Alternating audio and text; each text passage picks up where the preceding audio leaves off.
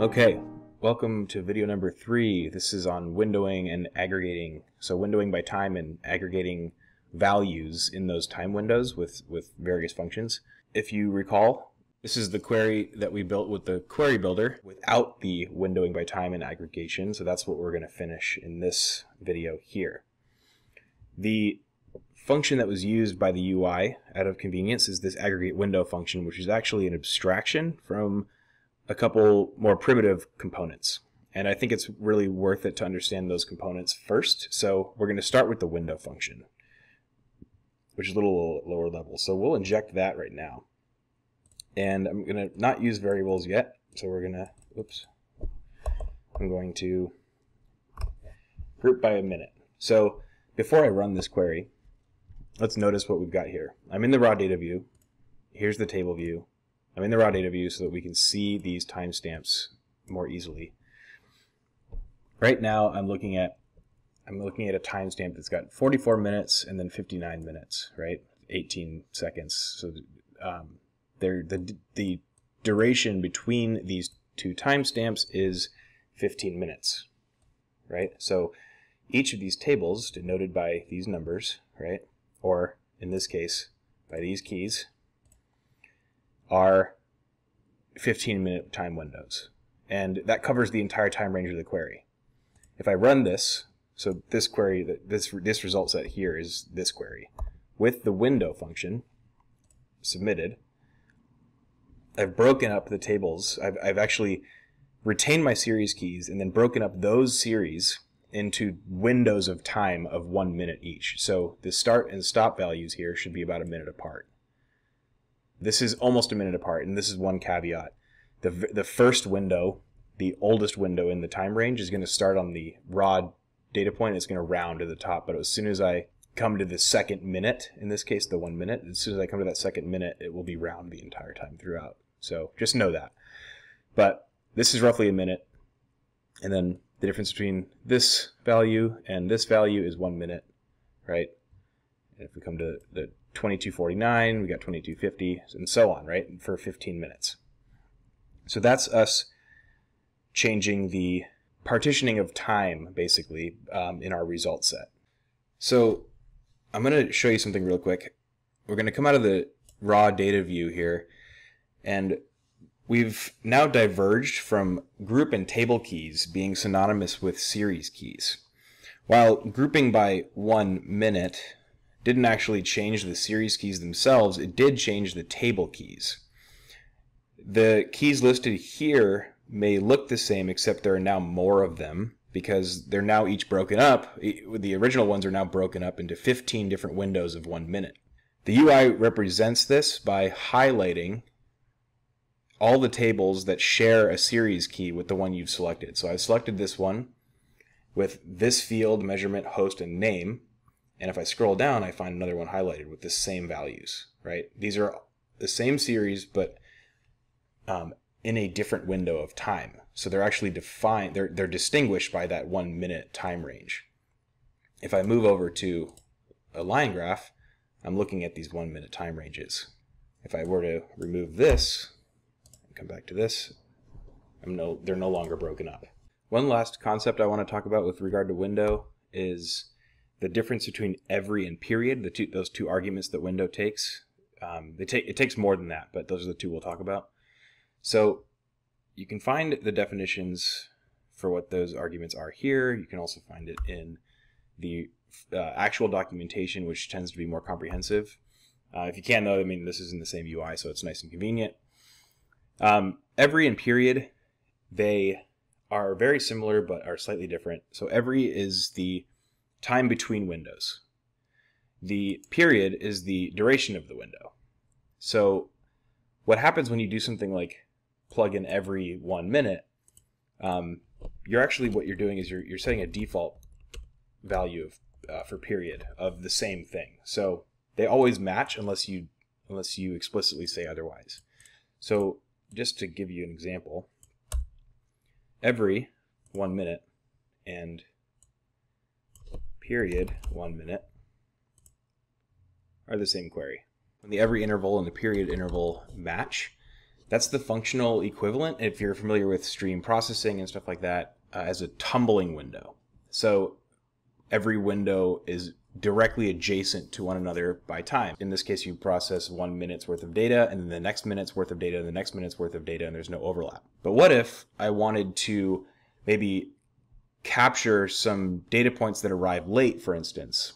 That's what happens in streaming technology, but there are reasons to do it in batch tasks like Flux as well, where I want to run the query every 5 minutes, but capture the last 10 minutes, right? Or maybe in this case, I want to run it every 2 minutes and capture, or excuse me, I want to run it every 1 minute and capture the last 2 minutes. That's a hopping window, and that's what you see up here.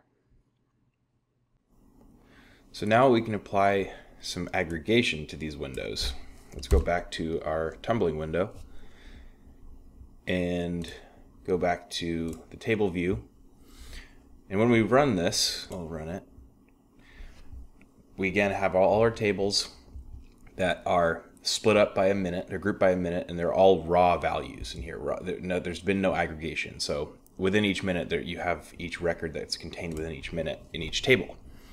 So all we need to do is apply some kind of aggregation. In this case, I'll just choose mean. Let's go over here and look at mean. It only takes one argument, which is a column. It defaults to the value column. So it'll default to this, and that's generally what you'll want, right? I mean, you can explicitly state you want a different column, but you don't need to if this is the one you want to aggregate, and that's what you'll want to do most of the time. So if we just apply that, we should get one record back, which we did. So what it did is it just averaged out the values for each table. So remember, each function is receiving an input of a stream of tables, and is no different with mean. It's getting an input of stream of tables that it is applying its function to iteratively. So it's meaning the values of all of the rows or records in each of the tables. So you get this. You should get the same number of tables back in your stream, and you should get one record per.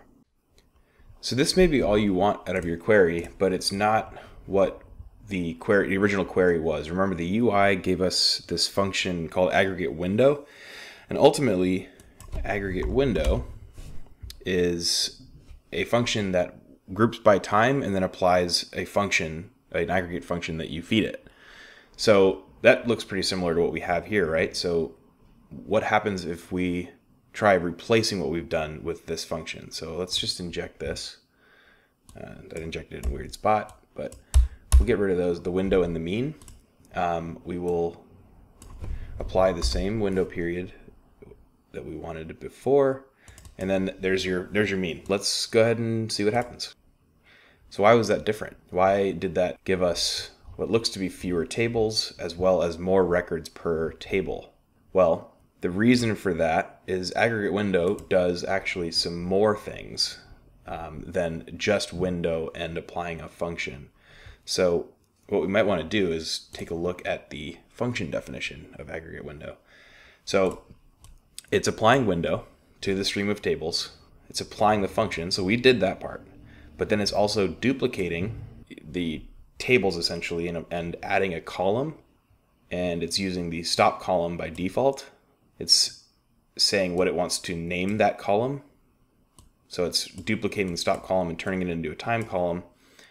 And then it's windowing again on a every period of infinite, which means it's not windowing at all. So it's basically windowing and then unwindowing.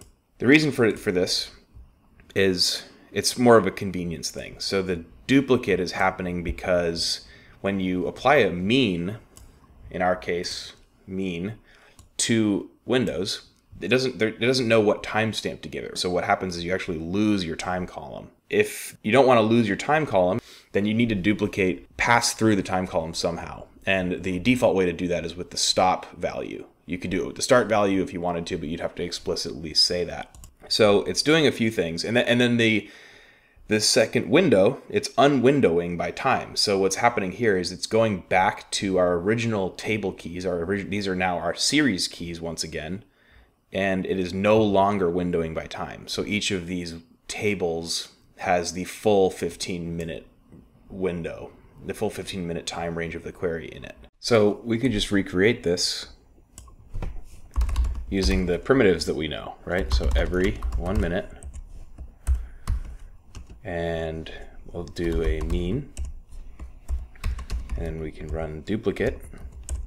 We'll do as time, right? That we're hard coding in the values that aggregate window does by default. And we'll use the column stop, and then we will window every infinite again. And I believe there's one more thing we got to do. Time column is time destination. Okay.